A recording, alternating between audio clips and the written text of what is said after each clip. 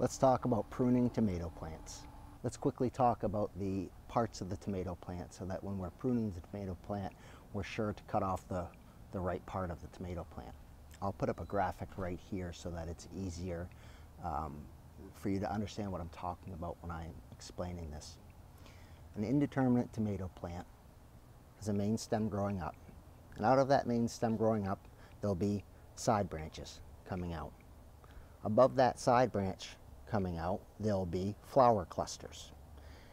In between where the main branch and the side branch meet, or the main stem and the side branch meet, coming out of that at a 45-degree angle will be what we call a sucker. And the sucker is what we want to trim off.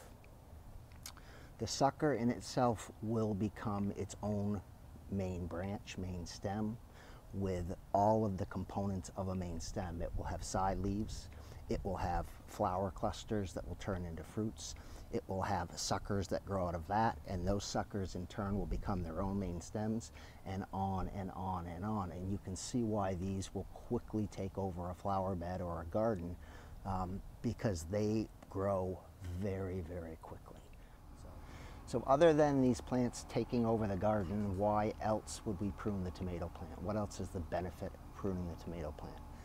The first benefit is that we get to control the structure of the plant, and we're going to talk about that a little bit more when we start pruning the tomato plants. The second benefit of pruning the tomato plant is we're going to increase the airflow in and around the plant, in and around the leaves. This in turn will decrease the chances of disease taking our plants early. Another benefit of pruning tomato plants is it allows us to spot problems with our tomato plants early enough to take action before it does too much damage to our plant. And specifically, it allows us to identify early pest damage, like damage from the tomato hornworm caterpillar, which can decimate a plant in a matter of days. If we let that tomato plant grow without pruning it, we let all of those suckers grow, it becomes a jumbled mass. It's very, very difficult to get in there and see problems.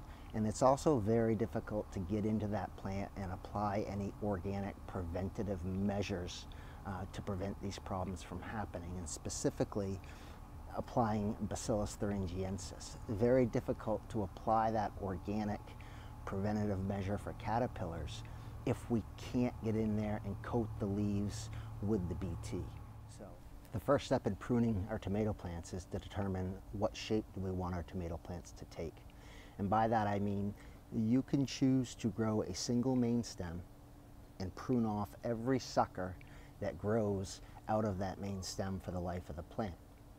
You could also choose to let one or two suckers go when the plant is young. Let those one or two suckers grow into main stems as well, and you could grow a tomato plant with 3 main stems for the life of the plant. But you would need to come back for those 3 main stems every few weeks and to prune off all of the suckers that are growing out of those 3 main stems. And the reason why we don't let tomato plants go with unlimited stems, other than the other reasons that I talked about previously, is tomato plants grown vertically have only one root mass. One root mass to collect nutrients from the soil and deliver those nutrients to the fruits on the plant. The more fruits on the plant that you have, then they all have to share the nutrients coming out of that soil, out of that single root mass. So it's a good idea to limit the number of main stems that you grow to 2 or 3.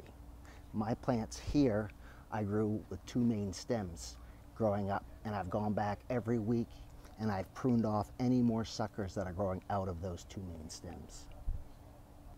Step 2 in pruning tomato plants is to go into your tomato plant from ground level up 12 to 16 inches and cut off any growth at that ground level area of your plant. Cut off suckers, cut off any fruit clusters, cut off any leaves. And we do this for 2 reasons. And the first reason that we do this is it increases airflow at the base of the plant, and that's going to help let the plant resist disease. The second reason we do it is those lower level leaves will end up down into your soil, laying down into the dirt. Very susceptible then to picking up a disease or picking up a bacteria from the soil and quickly spreading that throughout your plant. So it's a very good idea. Clean up all of that foliage from ground level up 16 inches on your plant. Well, Bella's here to help us. The next step in the pruning process I touched on a little bit earlier, but that is go back every week to your plant, follow your main stem or main stems from the base of the plant up. Look at every intersection where a side branch is coming out of your main stem and see if there is a sucker coming out of that side branch. If there is, take your snippers and just snip them off. And while I'm talking about this, my preferred tool to use when I'm pruning tomato plants are some needle nose snippers like this. The reason for that is I find them very easy to get into the plant, into tight spaces, and snip off these suckers. I don't recommend using garden shears, and I don't use them. I find them to be too big and bulky.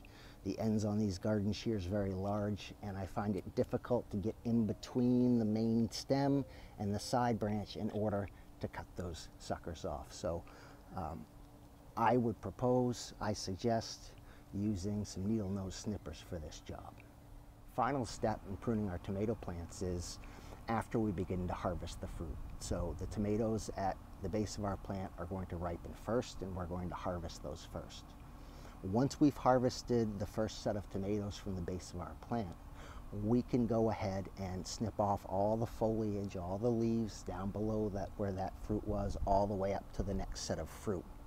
That way, all the nutrients coming up from the ground aren't going to the leaves below your next set of fruit.